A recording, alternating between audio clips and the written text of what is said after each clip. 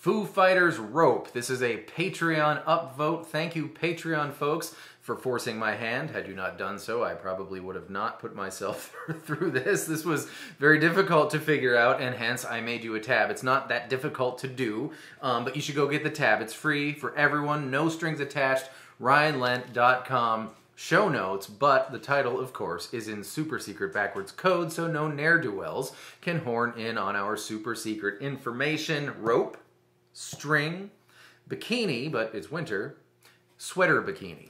Dave's really cool intro. Grab the 5th fret of the E and the B strings with your pointer finger, and then if you want to be like Dave, use your ring finger on G7 and your middle finger on D7. I prefer to use pinky and ring there, but you use whichever fingers you want, so long as they're your fingers. We're going to take this shape and we're just going to move it around. 5 and 7, 12 and 14, 8 and 10. Twice, of course, on that one. And if you throw your delay pedal on, it's triplets, if you have a delay pedal that does triplets.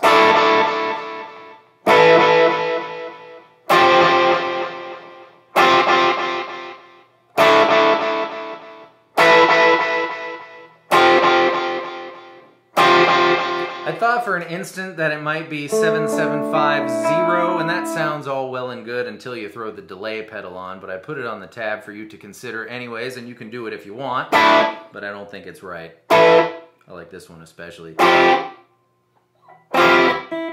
that note. But that's Chris that. Gives his verse part up in the intro, and thank goodness he did, because it's the time we can hear it best. You're going to use the shape that I said wasn't right for Dave. D7, G7, B5, E open, and the pointer finger is going to come off the B string. Up to the 12-14 one, and the pointer finger is going to come off the B string again on the same exact rhythm. And then when we're down to the 8-10 one, the G string is going to be opened up, so whether you're using your ring finger or your pinky finger, it comes off of the G string. B string, B string, G string. That's Chris's verse and Chris's intro. And the fill. The fill's actually pretty easy, but it's fast. It's 750 on the E string, followed by 750 on the A string. I would do pull off on the E string, because it's fast, and then you have time to pluck all of those, or you can pull off the first one and pluck the last one, or any combination of plucking and pulling off you want. That's the fill. We've already discussed Chris's verse, but Dave's verse is going to be on the same rhythm as Chris's verse. It's going to be E7 and A5. Then the same shape, so to speak, A9 and D7. And then we're going to do E10 and 8 twice. Followed by the open A string. But every other time, it's not the open A string, it's the fill, and the fill eats into that second, so you're only going to get to do the 10. So here's the whole verse.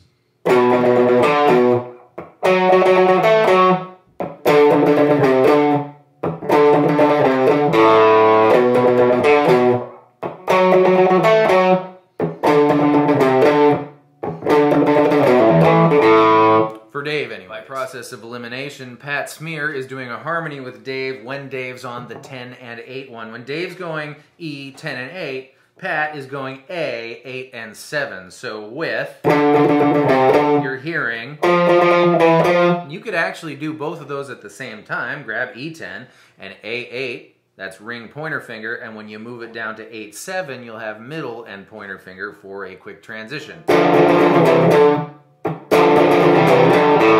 Or, of course, on the fill ones, you can do that. You don't have to do that if you've got 3 guitar players in your band. Someone should certainly play this one. You know, in honor of Pat Smear. The chorus is pretty simple, thank you. It's gonna be just G, E minor, B minor, and and A. But I have a few things to say there. The G is normal. Watching a live version, I thought I saw Dave play E minor 7, which is like G, but with no middle finger, so you've got the open E string. The chords are completely interchangeable in this scenario, so do whichever one you prefer. On the B minor chord, someone or everyone is leaving the baby E string open, so it's not even a bar chord. Yay. And on A, there's a noodle. I'm guessing it's Chris. You're going to bend the B string 2nd fret, pull it off to open, G2, G open. So, G, E minor or E minor 7, B with the open, baby E string, and do it again.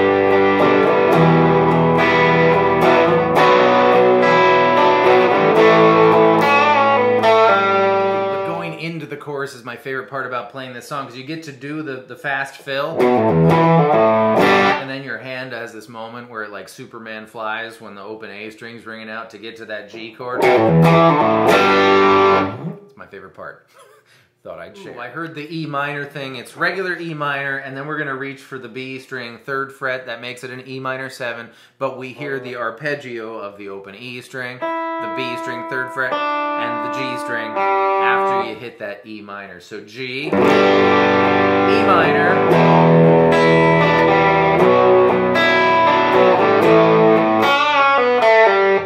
final answer. For the rising musical action, the I go noose part at the end of the chorus, it's going to be G power chord, that's the E string 3rd fret, followed by 4, 7, 6, and then an A power chord, that is the E string 5th fret. The same thing, relatively speaking, 6, 9, 8, and then back into the... So, G power chord, funny shape, A power chord, funny shape, and so forth. If you don't want to do the whole funny shape, play 2-finger power chords, and then you just have 4, 7, quite a bit easier. A, 6, 9 kind of reminds you of Blackbird. You can do that if you want. And Dave's got an octave solo after the chorus. Octaves are 2 of the same note. We're going to be on the A string 2nd fret, for instance, and the G string 4th fret. This shape is going to stay the same, so I will just call out the A string fret, and the G string fret will move along in kind. It's going to be 2, 4, 5, 7, 8, 10, 12 the first time, and the second time the 10, 12 is replaced with 15, 12.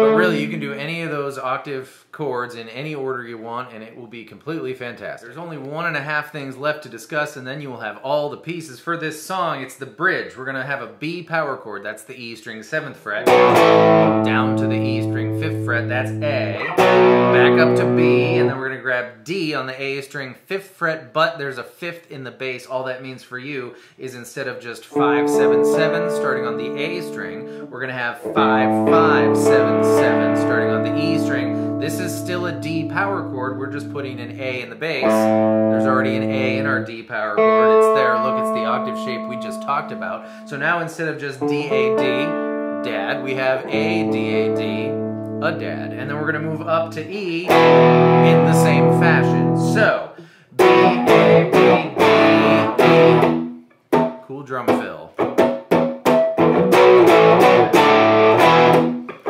When it adds the end part, it's G on the 3rd fret, A, low E, which is the power chord, open 2, 2. So our whole entire thing is whole bunch of times till it adds the next stuff.